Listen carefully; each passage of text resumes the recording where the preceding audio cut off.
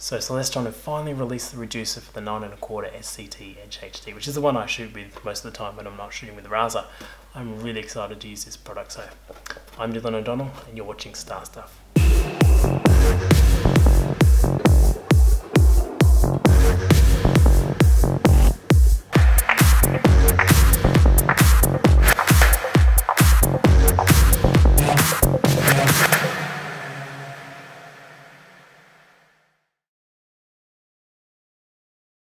Before we get going, I should mention that this video is sponsored by Bintel. Bintel is the largest binocular telescope and camera and astronomy accessory shop in Australia, and I was really lucky to go down to Sydney and film a promotional video for their store, which I edited and produced, filmed, even wrote the music for myself. I'm just going to show you that video.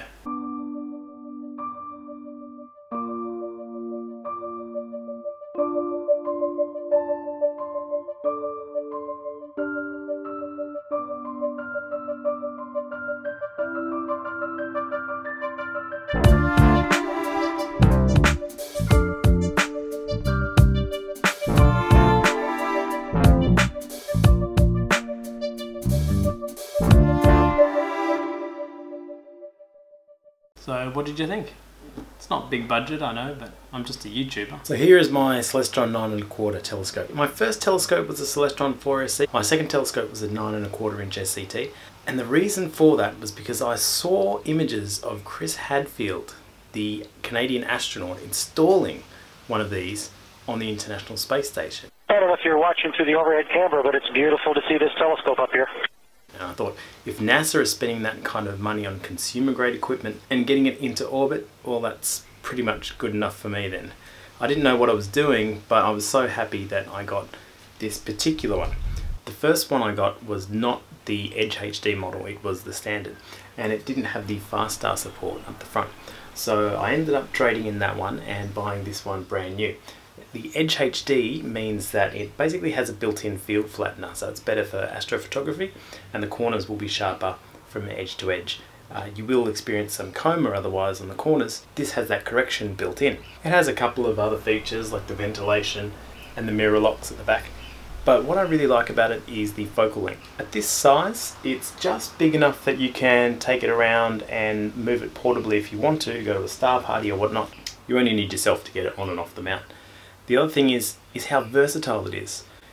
With the fast star support, that means you can attach a hyperstar reducer at the front, which brings it down to f2. Its native focal length, with no reducers and no magnifiers, is 2,350 millimeters,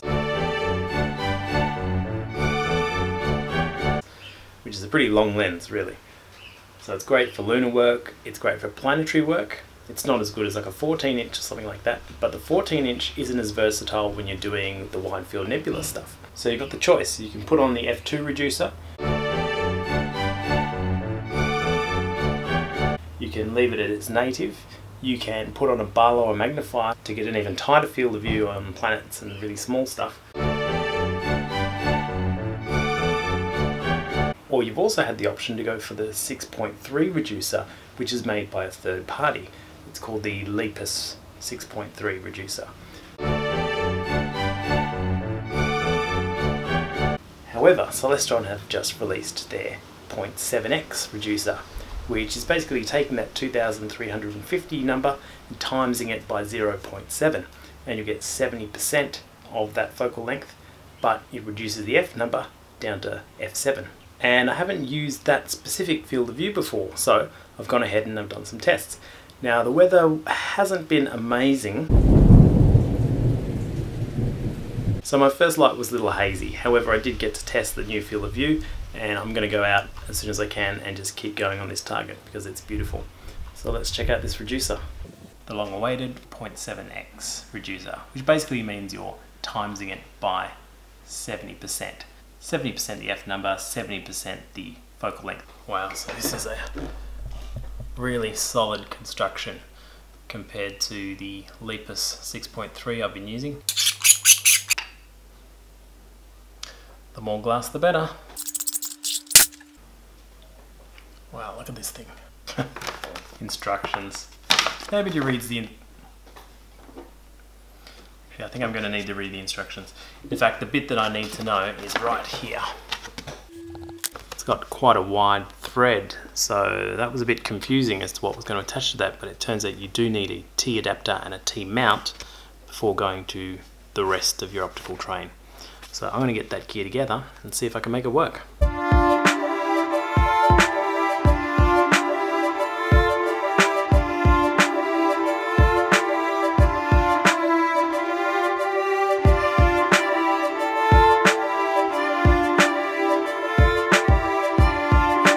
So the image I got last night was scuttled by clouds, but that's okay because I took 10 images, stacked them, and it was pretty obvious that there's an issue with coma. But I don't think this is the reducer. I think that this might be the filter wheel up here causing this vignetting on the edges. You know what they say though, astrophotography is a marathon, not a sprint. So I'm gonna reconfigure this and then try again tonight if the weather holds and see if we have better luck. So that's where the filter wheel was sitting, not perfectly center, and that's probably why the vignetting was off center a little bit, but it's still not ideal. So this is probably why you would want a 2-inch filter wheel. If your camera sensor is too big, then the camera chip's corners are hitting these edges of the circle.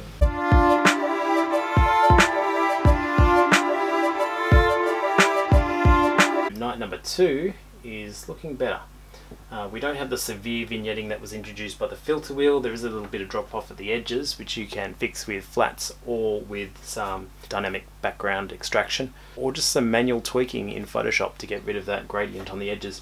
Also, I had a little dust on the first night's work. You can see these lots of dusty dust motes around here.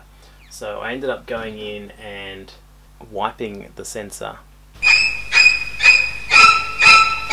which you can do if you're careful, and I got rid of most of them but introduced this one big one which I'll have to deal with in post-processing. But as a review of the reducer, you can see here it's got some slight vignetting on the edge, which is normal. That can easily be fixed in post-processing. As you can see, my stars are fine on one of the single exposures, so at the corners here my stars are good. I'm happy with the way they look up there.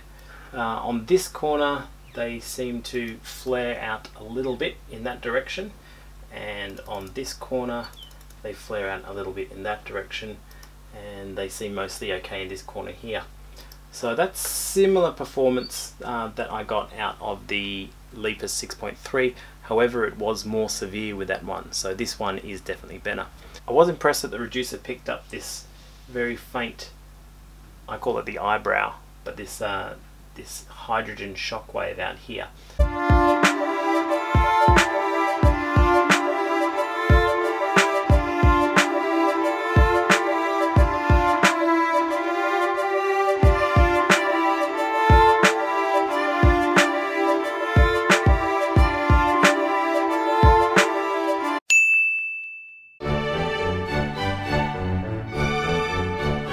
I forgot to mention, while I was imaging on the first night I found one asteroid in my image. In this one I've got a bright asteroid flying through here. There's another one coming across the side here, which is maybe a little too faint for you guys to see.